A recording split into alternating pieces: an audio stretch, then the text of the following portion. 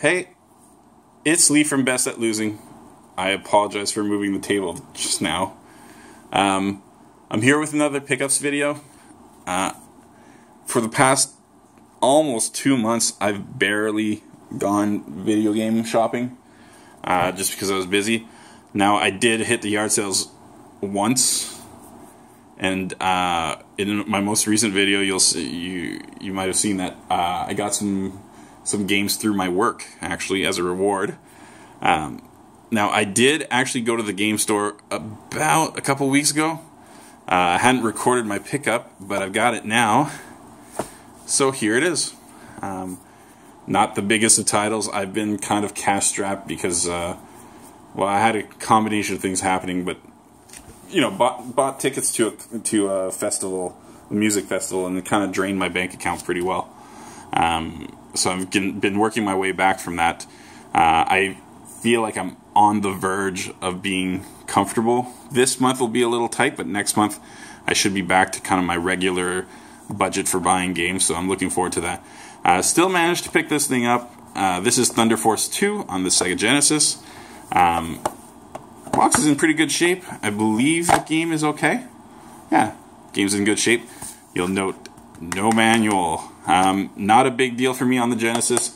I've never been a big fan of collecting for manuals. I feel like it's a very limiting factor for Genesis games. It kind of boosts your price by sometimes 100%. So I don't need it complete, but I need the case and I need the game for a Genesis. I got that here. This game was listed at... Man, I cannot remember the price. I remember thinking, you know, complete, I would expect it to be X amount of dollars, and it was probably about $20 less than that, which is pretty much what I had expected to pay for the case in the game. So I didn't get an amazing deal by any stretch of the imagination. I say that all the time because it's usually true. I tend to pay pretty fair rates for games. But it was nice to go to the game store. It was nice to pick up a game. It had been a while.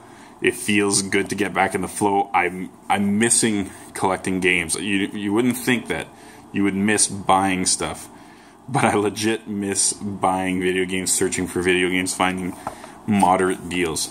So yeah, Thunder Force 2, a shooter. Really excited to add it to the collection. The Genesis has been kind of the focus of my collection of late. Not the only thing I pick up, but certainly the one that I look for the most. I have one more really big target on the Genesis if I can get a little bit more credit built up on eBay, because I am selling a few things. I'm hoping that I can kind of drop a bomb on a really big title and kind of get it out of the way, and then I can kind of diversify my collecting a little bit. The Genesis is a tough one because it kind of jumped in price just before I really jumped into it. But I don't know how much more it'll jump in price. Finding lots is almost impossible right now. So you pretty much have to find individual games, put up for sale, and get a good deal on them. So we'll see what we can do. Thunder Force 2, cool title. Like I said, I'm excited to get back into collecting. I'm excited to get back into recording videos. We had a lot of stuff going on down in our apartment, which basically meant that our kitchen was a disaster zone for a while. Now everything is kind of cleaned up, ready to go. Not perfect, but certainly manageable. Certainly, I'm not embarrassed to film my table when there's nothing on it. When it's loaded with all sorts of junk, it's a little more embarrassing. Alright, thanks for watching. Have a good one. Bye.